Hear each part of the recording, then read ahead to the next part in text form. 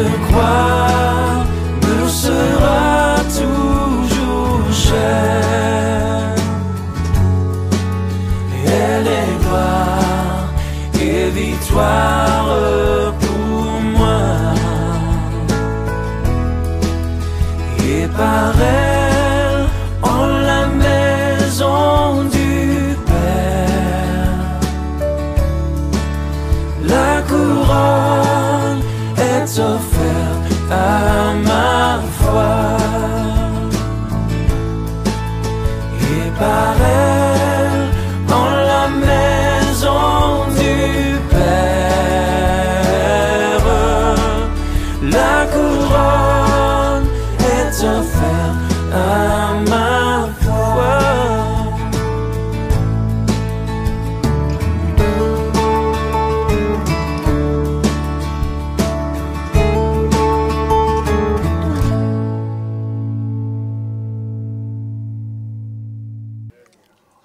Si vous avez votre Bible, je vais lire dans l'Épître aux Romains,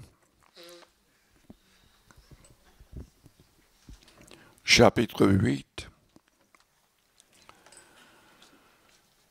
Et je voudrais vous encourager à noter les passages que je vais vous donner. Il n'y a rien de vraiment nouveau. Mais je voudrais que vous puissiez avoir ces choses afin de témoigner, afin d'aider les gens qui cherchent le Seigneur, pour que leur recherche soit biblique et leur assurance soit réelle en étant biblique. Romains chapitre 8.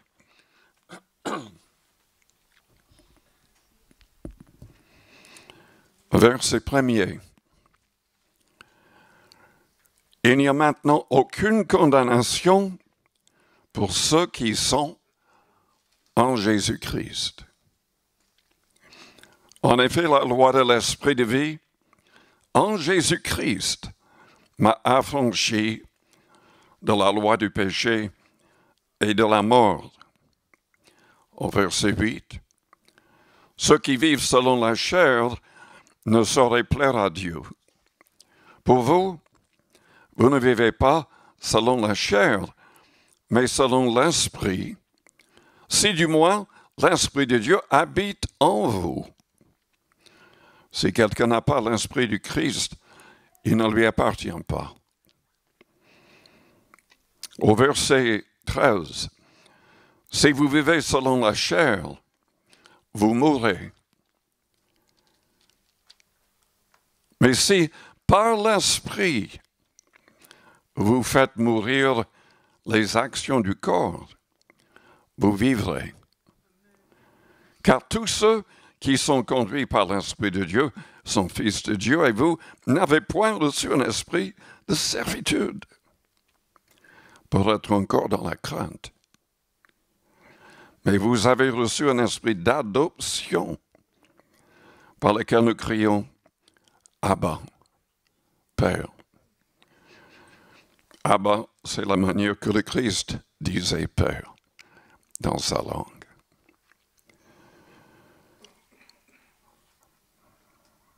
L'Esprit lui-même rend témoignage à notre esprit que nous sommes enfants de Dieu.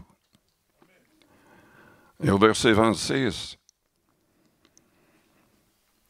de même aussi, l'Esprit nous aide dans notre faiblesse, car nous ne savons pas ce qu'il nous convient de demander dans nos prières.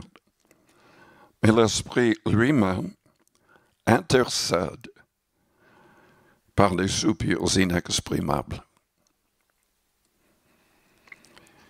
J'ai une question simple à vous poser. Est-ce que vous êtes en Christ, en Jésus-Christ, véritablement?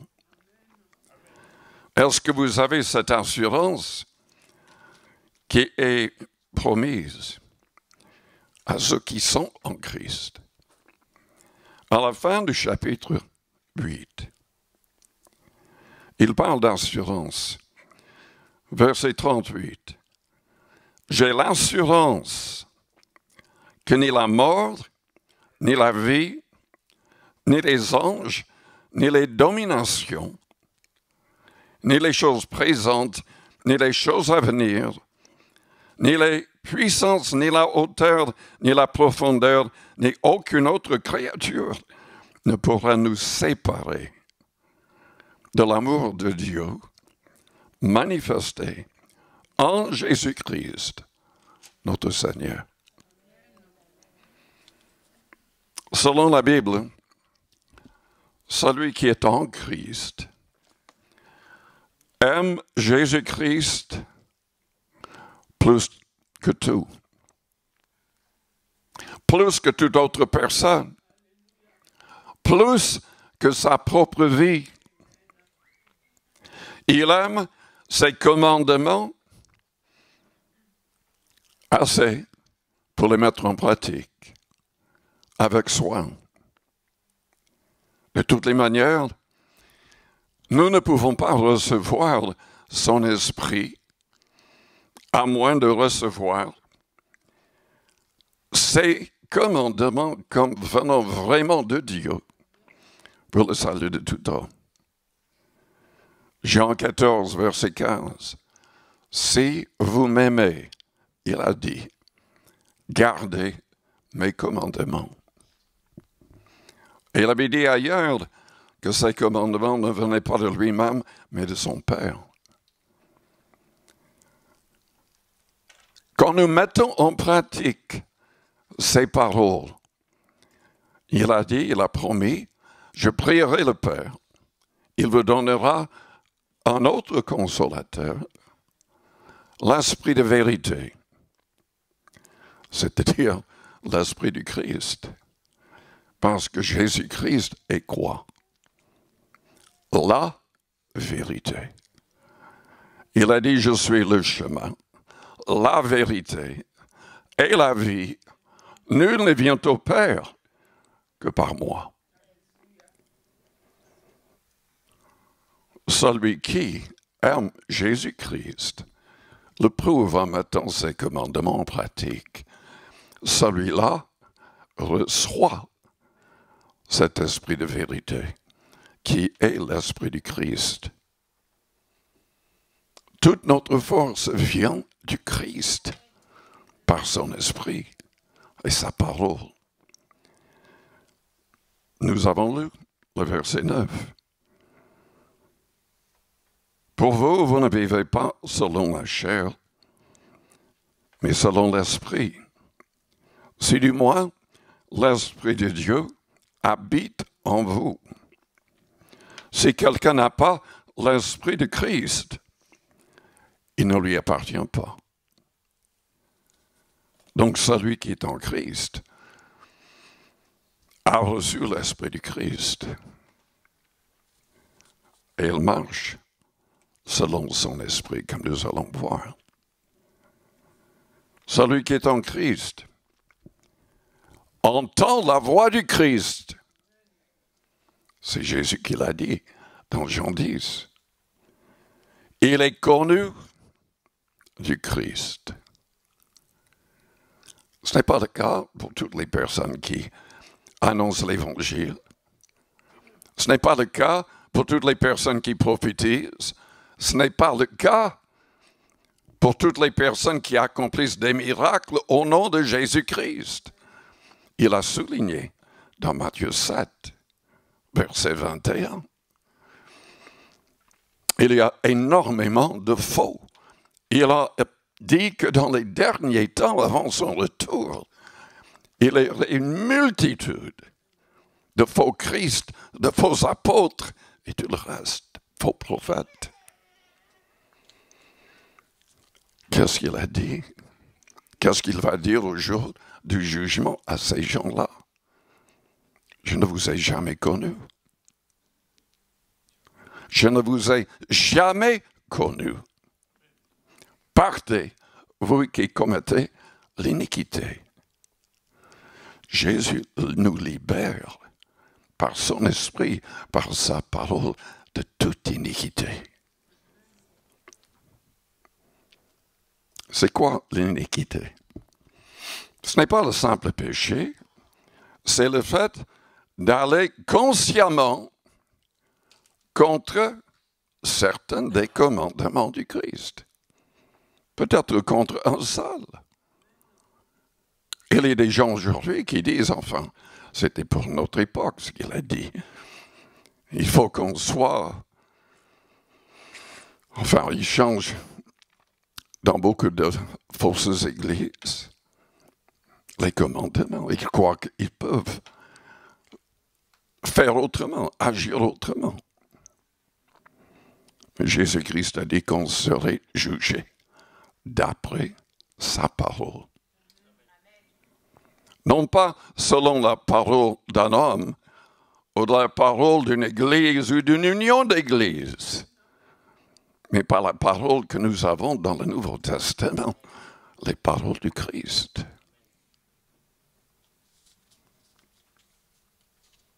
Il y a des gens qui prétendent avoir un contact réel avec le Christ, mais qui ne supportent pas les commandements.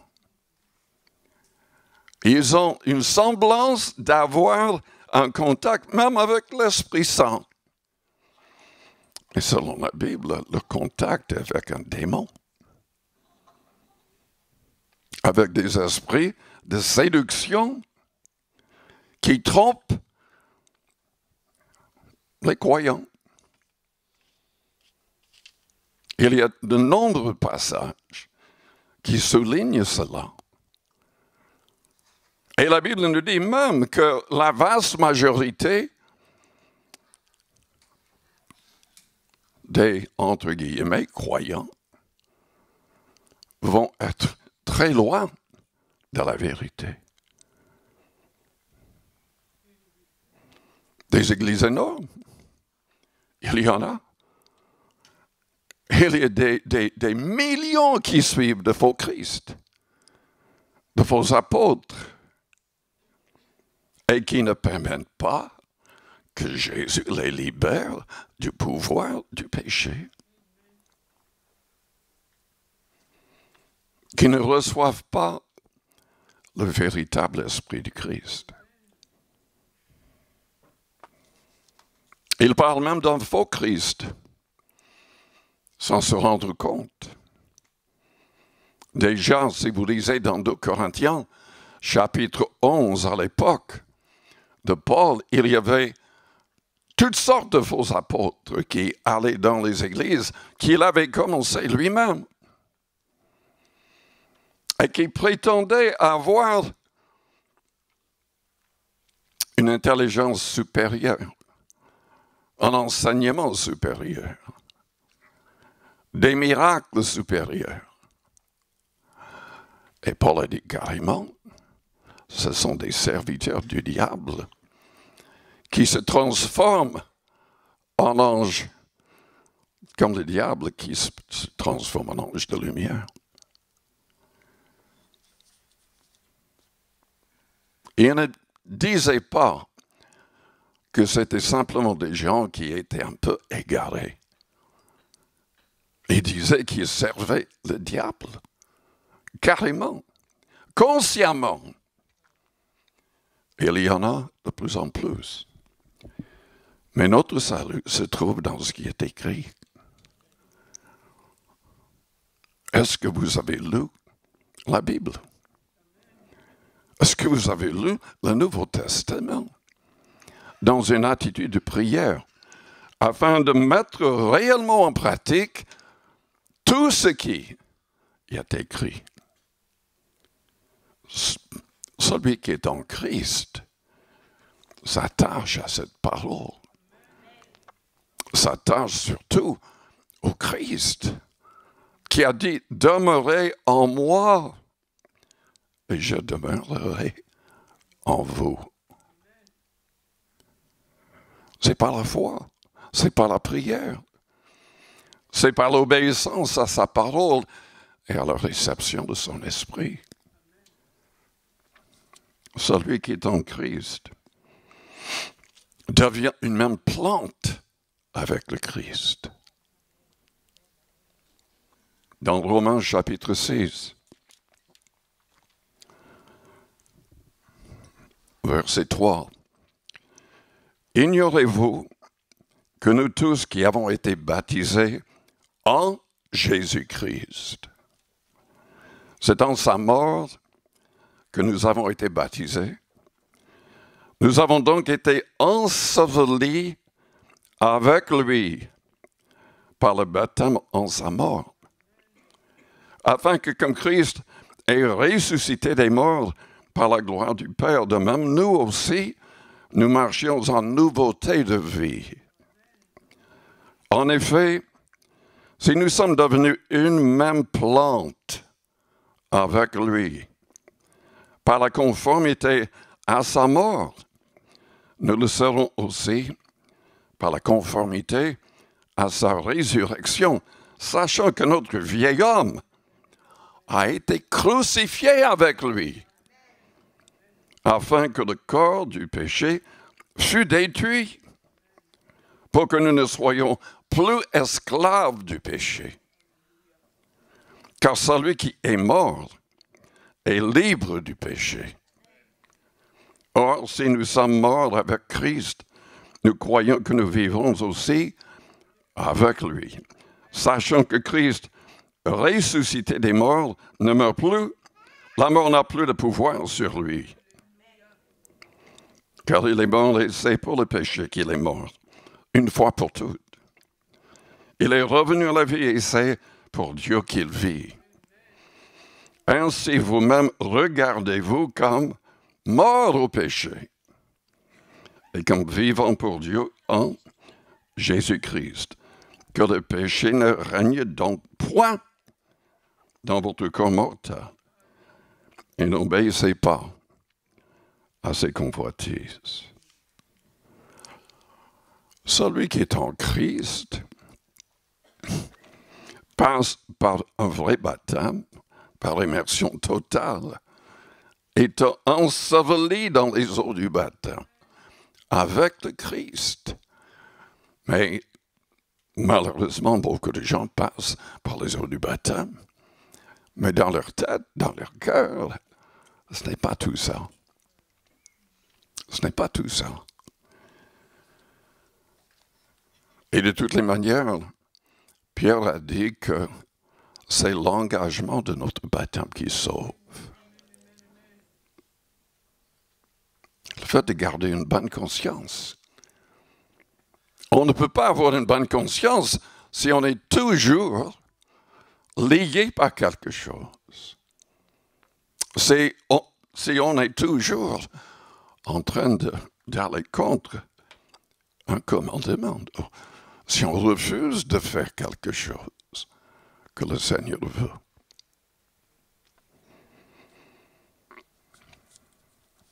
Donc, est-ce que nous sommes véritablement en Jésus-Christ? Il faut s'examiner régulièrement.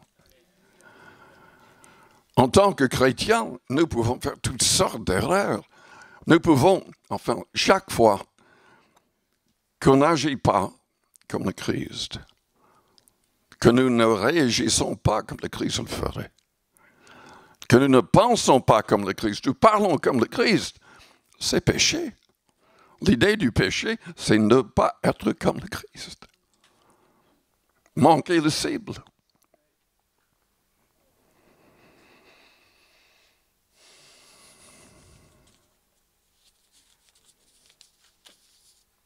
Celui qui est en Christ confesse tout péché et délaisse tout péché. Si on ne le fait pas, on sera condamné. Il n'y aura pas de miséricorde pour celui qui ne délaisse pas ses péchés.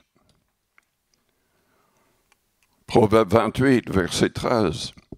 Celui qui cache ses transgressions ne prospère point, Mais celui qui les avoue et les délaisse obtient miséricorde. Celui qui est en Christ répare, dans la mesure du possible, ses torts du passé.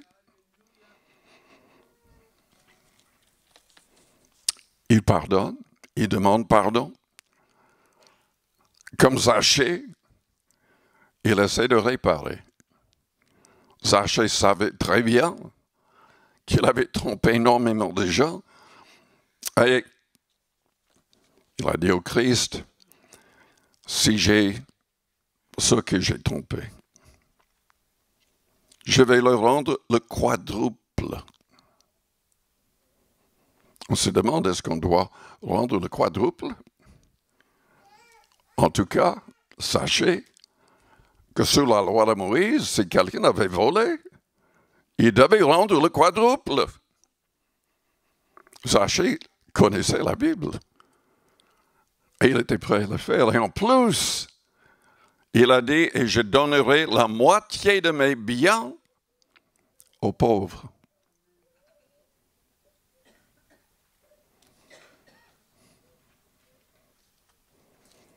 Être en Christ n'est pas toujours facile.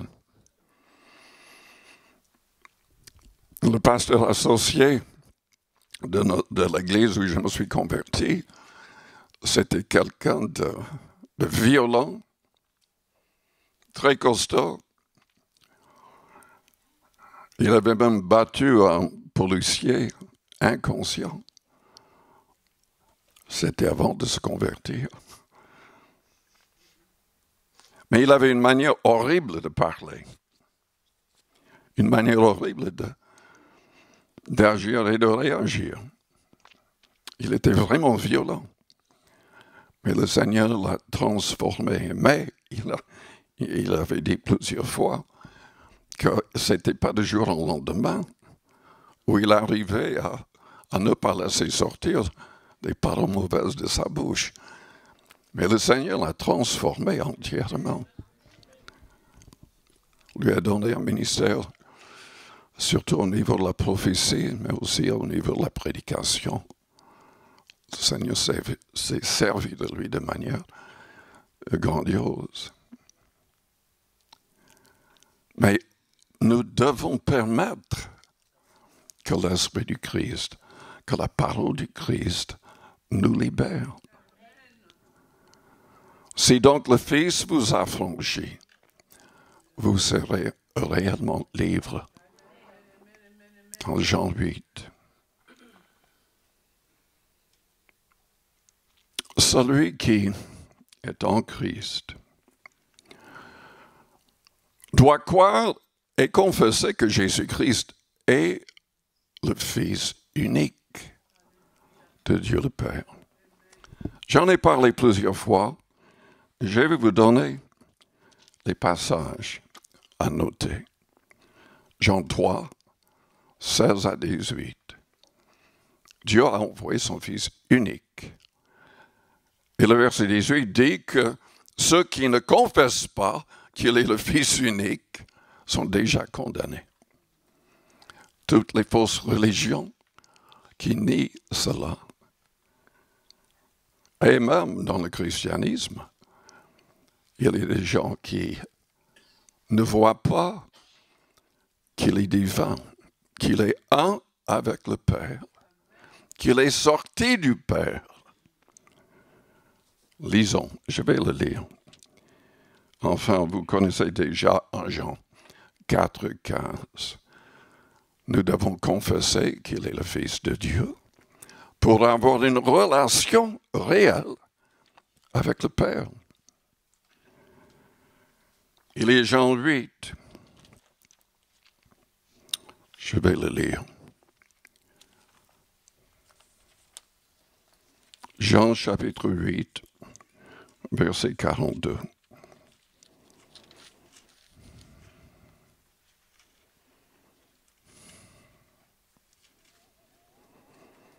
Jésus leur dit, si Dieu était votre Père, vous m'aimeriez car c'est de Dieu que je suis sorti et que je viens. Et je ne suis pas venu de moi-même, mais c'est lui qui m'a envoyé. Il venait de dire aux pharisiens, aux juifs, chefs spirituels, avant qu'Abraham fût, je suis.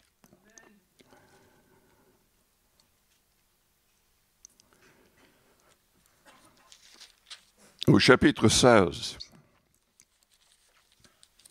excusez-moi, c'était après, c'est à la fin du chapitre 8. Abraham, votre père, a tressailli de joie de ce qu'il verrait mon jour. Il a vu et il s'est réjoui. Les Juifs lui dirent, tu n'as pas encore 50 ans. Tu as vu Abraham? Jésus leur dit, en vérité, je vous le dis, avant qu'Abraham fût, je suis. Il n'a pas dit, j'étais en vie, j'étais là. Il a dit, je suis. Est-ce que vous comprenez pourquoi? Parce que quand Moïse a demandé le nom de Dieu qui lui parlait, il a dit quoi? Qu'est-ce qu'il a donné comme nom? Je suis. D'où vient l'idée de Louis II de l'appeler l'Éternel? Mais l'Éternel n'est pas en hébreu. Il est éternel. Son trône est éternel. Dieu le Père l'a dit dans Hébreux chapitre 1er. Mais Jésus ici se disait Dieu. Il existait en forme de Dieu. Il est sorti de Dieu au chapitre 16. Et nous devons croire ces choses. Nous devons enseigner ces choses. Verset 25. Je vous ai dit ces choses en parabole. L'heure vient où je ne vous parlerai plus en parabole, mais où je vous parlerai ouvertement du Père. En ce jour, vous demanderez en mon nom. Je ne vous dis pas que je prierai le Père pour vous, car le Père lui-même vous aime, parce que vous m'avez aimé et que vous avez cru que je suis sorti de Dieu. Je suis sorti du Père et je suis venu dans le monde. Maintenant, je quitte le monde et je vais au Père. Au chapitre 17. Après avoir ainsi parlé, Jésus leva les yeux au ciel et dit, Père, l'heure est venue. Glorifie ton Fils, afin que ton Fils te glorifie. Selon que tu lui as donné pouvoir sur toute chair, afin qu'il accorde la vie éternelle à tous ceux que tu lui as donnés. Or, la vie éternelle, c'est qu'ils te connaissent, toi, le seul vrai Dieu, et celui que tu as envoyé, Jésus-Christ. Mais lisons plus loin. Je t'ai glorifié sur la terre. J'ai achevé l'œuvre que tu m'as donnée à faire. Et maintenant, toi, Père, glorifie-moi auprès de toi-même de la gloire que j'avais auprès de toi avant que le monde fût. J'ai fait connaître ton nom aux hommes que tu m'as donnés du milieu du monde. Ils étaient à toi. Tu me les as donnés et ils ont gardé ta parole. Maintenant, ils ont connu que tout ce que tu m'as donné vient de toi. Car je leur ai donné les paroles que tu m'as données. Ils les ont reçues et ils ont vraiment connu que je suis sorti de toi. Ils ont cru que tu m'as envoyé. Celui qui est en Christ croit et annonce ces choses. Évidemment, celui qui est en Christ proclame, témoigne, annonce le fait que Jésus-Christ est mort pour nos fautes. Il était sans faute aux yeux du Père. Il était sans péché. Mais il est mort, il a souffert pour que nous ayons la possibilité d'être réconciliés avec son Père, sauvés de l'enfer, que nous ayons la vie éternelle. Et il nous donne le ministère de la réconciliation. 2 Corinthiens chapitre 5, verset 14 au verset 21. Nous devons dire aux gens du monde, soyez réconciliés avec Dieu par la foi en Christ qui est mort pour vos fautes, qui est ressuscité pour votre justification. Celui qui est en Christ crucifie sa chair avec ses passions, ses désirs. Romains 8, on a parlé un peu, mais lisez Galates 5 qui en parle en détail.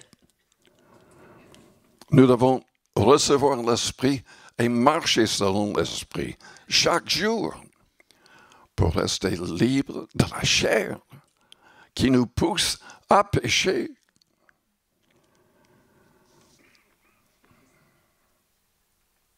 L'Esprit nous pousse à agir dans la sainteté, à vivre dans la sainteté. Dans Hébreux 12,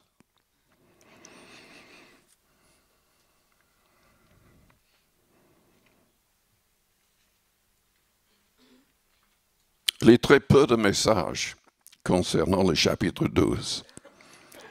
Parce que la première partie souligne toutes les mauvaises choses qui peuvent nous arriver si on ne continue pas à marcher dans la sainteté. Et il ne faut jamais oublier que David a été pardonné, sauvé, malgré des péchés terribles, mais vraiment terribles. Pas uniquement l'adultère, mais indirectement un meurtre, pour cacher son péché. Dieu a pardonné, c'est-à-dire pour qu'il ait la vie éternelle. Mais Dieu lui a dit qu'il allait souffrir pour le restant de sa vie. Parce qu'il avait fait blasphémer les autres. Et ses souffrances ont été terribles jusqu'à sa mort. Dans le chapitre 12, le verset 6 dit, le Seigneur châtie celui qu'il aime. Il frappe de la verge tous ceux qu'il reconnaît. Pour ses fils, supporter le châtiment, c'est marqué. Mais au verset 12, nous lisons, enfin, je devrais lire le verset 10 au milieu. Dieu nous châtie pour notre bien, afin que nous participions à sa sainteté. Au verset 12, fortifiez donc vos mains langues puissantes et vos genoux affaiblis, en d'autres termes, priez. Élevez vos mains, vos voix. Suivez avec vos pieds des voies droites, afin que ce qui est boiteux ne dévie pas, mais plutôt se raffermisse. Recherchez la paix avec tous et la sanctification, sans laquelle personne ne verra le Seigneur. Veillez à ce que nul ne se prive de la grâce de Dieu, à ce qu'aucune racine d'amertume poussant des rejetons ne produise du trouble et que plusieurs n'en soient infectés, à ce qu'il n'y ait ni impudique ni profane comme Ésaü qui, pour un mets vendit son droit d'aînesse. Vous savez que plus tard, voulant obtenir la bénédiction, il fut rejeté, quoiqu'il la sollicita avec larmes, car son repentir ne put avoir aucun effet.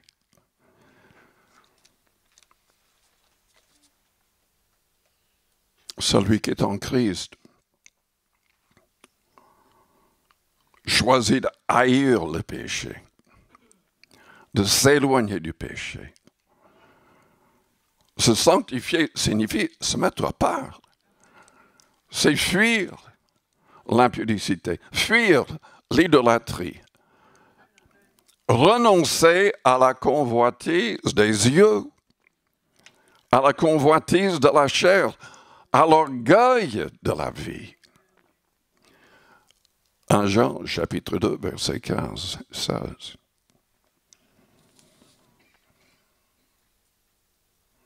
En fait, celui qui est vraiment en Christ, qui se garde en Christ, qui veut toujours cette sécurité d'être en Christ, se purifie toujours davantage, se sanctifie toujours davantage. Voyez quel amour, en Jean chapitre 3, voyez quel amour le Père nous a témoigné pour que nous soyons appelés enfants de Dieu, et nous le sommes. Si le monde ne nous connaît pas, c'est qu'il ne l'a pas connu. Bien-aimés, nous sommes maintenant enfants de Dieu. Et ce que nous serons n'a pas encore été manifesté. Mais nous savons que lorsque cela sera manifesté, nous serons semblables à lui. Parce que nous le verrons tel qu'il est. Quiconque a cette espérance en lui se purifie, comme lui-même est pur. Quiconque pêche transgresse la loi, et le péché est la transgression de la loi. Or, vous le savez, Jésus a paru pour ôter les péchés, et qu'il n'y a point en lui de péché. Quiconque demeure en lui ne pêche point. Quiconque pêche ne l'a pas vu et ne l'a pas connu. Jésus-Christ est notre espoir, notre seul espoir. Ce n'est pas simplement le fait de croire à ce qu'il a fait sur la croix. Nous devons aller vers le Christ. Il a dit, venez à moi, je ne mettrai point dehors celui qui vient à moi. C'est lui qui libère du pouvoir du péché. Évidemment, nous devons prier. Nous devons croire ce qu'il a promis. Mais il va agir. Si on réagit selon les promesses. Celui qui est en Christ renonce à l'égoïsme, l'égocentrisme. Il n'oublie pas la parabole du bon samaritain. Il y avait des chefs religieux, toutes sortes de personnes qui sont passées à côté d'un homme inconscient, laissé par des voleurs. Mais un samaritain s'arrête et prend cette personne inconsciente où il peut être soigné. Il paye pour son logement. Il laisse de l'argent pour que les gens s'en occupent correctement jusqu'à son rétablissement. Et Jésus-Christ veut que nous soyons comme ça. Et ce n'est pas uniquement qu'il veut que nous soyons comme cela. Si nous ne sommes pas comme cela, selon Jacques chapitre 2, notre foi est vaine. Notre foi est vaine. Et ne me citez pas Éphésiens chapitre 2, qui dit que le salut et sans les œuvres. On sait que c'est sans les œuvres. Sans les œuvres, nos œuvres. Si vous lisez tout le passage, nous devons accomplir les œuvres du Christ, le plan que Dieu a donné pour notre vie. Et c'est lui qui nous donne la force de le faire. Lisons donc. Juste, je vais terminer avec ce passage dans Jacques. Il est chapitre 1er et chapitre 2, mais verset 26 du chapitre 1er. Si quelqu'un croit être religieux, sans tenir sa langue en bride, toutes nos paroles seront jugées. Nous serons pardonnés ou condamnés, justifiés ou condamnés selon nos paroles. Si quelqu'un croit être religieux sans tenir sa langue en bride, mais en trompant son cœur, la religion de cet homme est vaine. La religion pure et sans tache devant Dieu notre Père consiste à visiter les orphelins, les veuves dans leurs afflictions. Et ça ne veut pas dire simplement les visiter dans le sens d'aller les voir. C'est dans le sens de les aider financièrement et autrement. Et à se préserver des souillures du monde.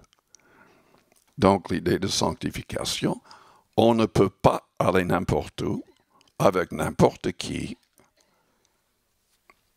On se sanctifie. On se sépare d'avec ce qui est impur. D'après ce qui est contre la volonté du Seigneur, ce qui est contre la parole écrite. Et au chapitre 2, je ne vais pas prendre le temps de lire tout le chapitre. Vous pouvez le lire chez vous. Mais il dit très clairement que c'est de la stupidité de dire que vous avez la foi s'il n'y a pas d'œuvre. Celui qui croit, celui qui a la vraie foi biblique, et celui qui met en pratique les paroles de Christ. Ce n'est pas le simple fait de croire tout cela. On doit agir et réagir, dirigé par le Christ, son esprit, sa parole.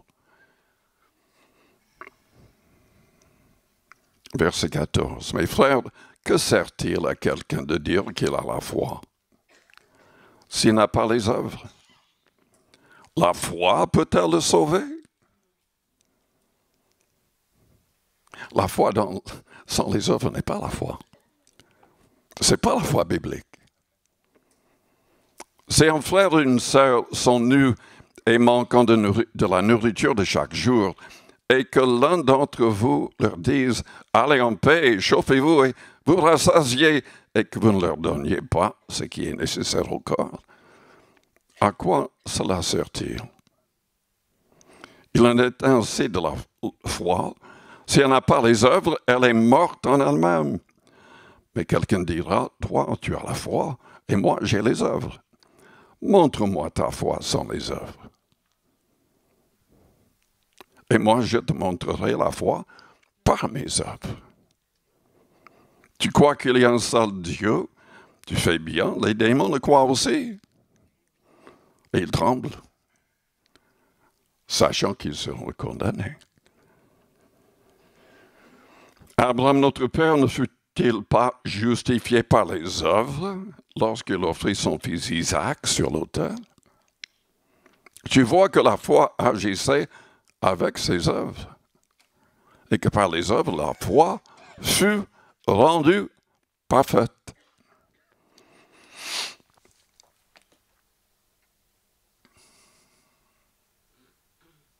Si vous lisez la fin de Romains chapitre 8 chez vous, vous allez lire toutes sortes de versets qui nous donnent une assurance totale. si nous sommes véritablement en contact avec le Christ. En Christ. C'est lui qui sauve. C'est lui qui va nous juger. C'est pas le Père. Le Père a confié tout jugement au Fils.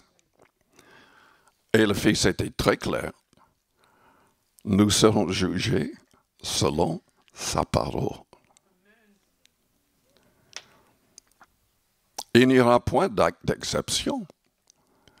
Soit nous allons mettre en pratique sa parole, ou nous serons damnés.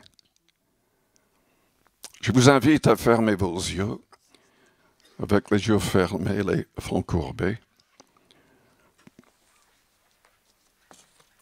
Est-ce que vous êtes en Christ véritablement?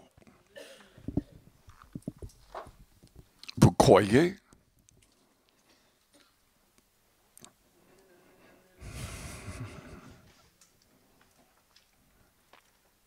En principe, vous croyez, c'est la raison pour laquelle vous êtes là.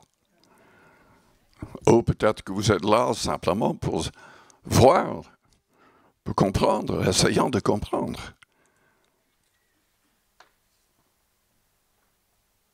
Mais croire n'est pas assez.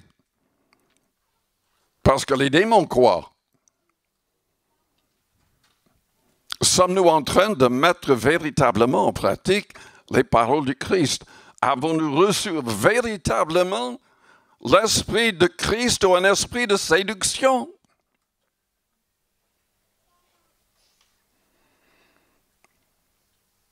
Peut-être que vous avez vraiment le désir d'être un vrai disciple du Christ, être libre de tout péché.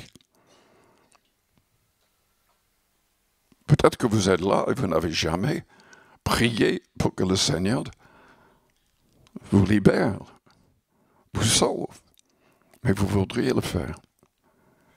En tout cas, si vous avez besoin de prière, parce que le Seigneur vous parle au travers de ce message, pendant que les yeux restent fermés, je voudrais prier pour vous. Faites-moi signe en élevant votre main, juste pour un instant. Et vous pouvez le baisser après. Oui. Beaucoup de personnes. Père Céleste, au nom de Jésus-Christ, je prie pour toutes les personnes dans cette salle. Seigneur, délivre-nous du mal. Change nos cœurs, change nos vies, pour que nous puissions toujours être véritablement, pleinement en Jésus-Christ. Seigneur, nous voulons demeurer en toi pour que tu demeures en nous. Aide-nous à obéir. Aide-nous à persévérer dans la prière pour être pleinement purifiés, sanctifiés. Aide-nous à nous laisser guider réellement par ton Esprit Saint chaque jour. Que nous puissions éviter les pièges de l'adversaire. Que nous puissions éviter toute chute. Car ta parole nous dit que tu peux nous préserver de tout péché, de toute chute. Si nous prions par l'Esprit, si nous nous maintenons dans l'amour de Dieu, par la prière, par la prière en esprit. Seigneur, aide-nous, pardonne-nous nos fautes, et aide-nous à délaisser tout péché. Au nom de Jésus-Christ.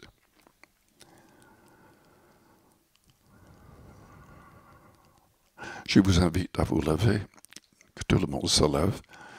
Si vous voudriez la prière avec l'imposition des mains, parce que vous êtes malade, ou si vous avez besoin de prière pour une raison précise, venez vers le devant et nous prierons pour vous. Venez rapidement. Si vous croyez que Jésus peut vous guérir, Venez, élevez vos mains vers le ciel et commencez à recevoir sa force, sa puissance déjà. Pensez à ses promesses, à ce qu'il a payé comme prix.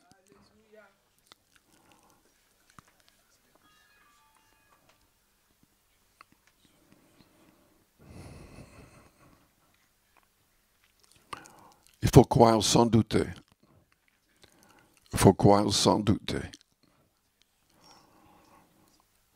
Depuis que je suis dans le ministère, j'ai vu des miracles extraordinaires. Des gens guéris instantanément. Des gens qui étaient des chaises roulantes. Je me rappelle avoir prié pour un homme qui avait le poignet cassé. 1000 morceaux. Le docteur ne savait même pas quoi faire. Et Dieu l'a guéri. Entièrement.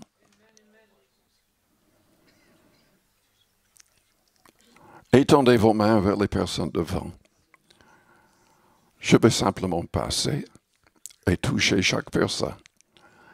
Mais prions tous pour ces personnes.